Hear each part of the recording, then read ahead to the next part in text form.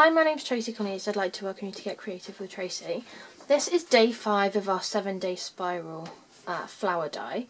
So if you haven't checked out the videos, then please do have a look on my YouTube video and you will find days 1 through to 4.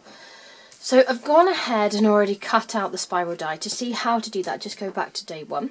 I'm going to be taking the tweezers. I've not spritzed it or anything. I really want this to have quite a firm grip. So all I'm going to do is literally curl this one as we've been doing with many of the other examples. And you can see that I'm not being particularly careful, you know, just trying to keep the edge or the end together and going around. And then I can just take the tweezers out. Now, a lot of the time that you've seen beforehand, I've tried to be quite careful when I let this go, but this time I really want it to be loose. So I'm literally just letting it go and letting it uncurl as much as it possibly can. And if you just leave that for a little bit, this is what you're going to get. So you've got a really beautiful, completely uncurled rose. So actually I think we use these 3. So once you've done that, I really don't want to go in any closer than this. So taking my hot glue gun, I'm just going to put some onto the end and just hold that into place. It will take a little while for that to hold. Okay. And just peel off any of the little strands. And then if you want to, you can... I'll put the hot glue gun down. You can just curl that one up if you want to, or you can leave it flat. It's entirely up to you. It really depends on what kind of thing you're going to put onto the project. So I think I might just curl up that little one, and all I need to do to adhere that into place is put a little bit of hot glue onto the very, very end and then just hold that into place.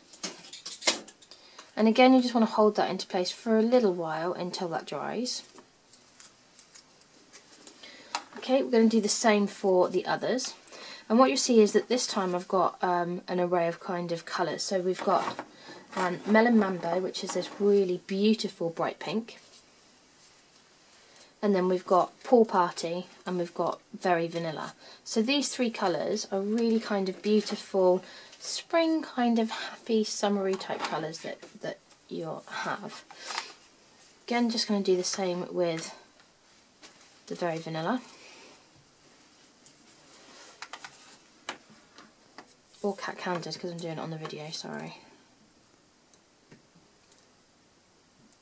Okay, and then for this particular project, what we're going to do is we're going to just take a plain, ordinary, fairly cheap photo frame, and I'm going to show you how we can really change it so that it looks pretty damn cool.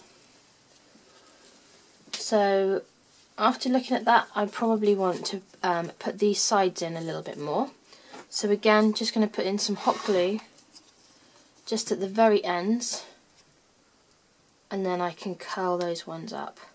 So that's what I said, you know, you really want to look at the project that you happen to be doing, and that will give you an indication of whether you want to keep it flat or whether you want to tuck those ends in just that little bit more.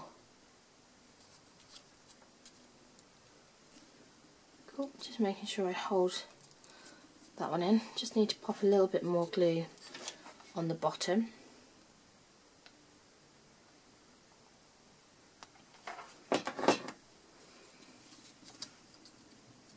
I find it easier to push down onto the work surface rather than hold it up, as you've already seen from some of the other videos.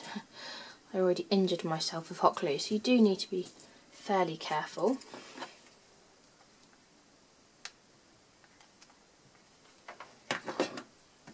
Okay, just going to wrap that one up as well.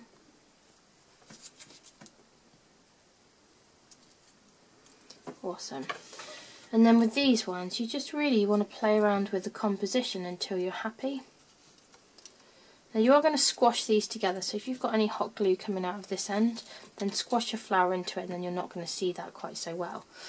So once you've decided how you want it to be, it's easy. You're just going to pop let's do the middle one first. Pop your hot glue on the bottom and then pop that into place. One of the other reasons I like hot glue is you do have a little bit of time to manoeuvre and play with it to, you know, manipulate the position.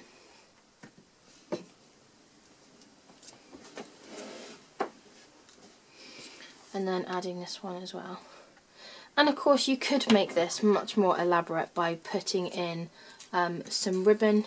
You can pop on some little buttons, some other embellishments, you know. You can make it as easy or as embellished as you want to. And that's it really. How easy and simple was that? But you've just taken a really plain photo frame and made it really quite pretty. And then obviously if you've got a particular photo in mind, it'd be even better if you can then coordinate the colours as to the picture that you're putting into the frame. So there you go, that's day 5. I hope you enjoy it. I hope you're really enjoying the series and seeing all the different things that you can do with a spiral die. Do pop back for day 6, we'll be showing you another project.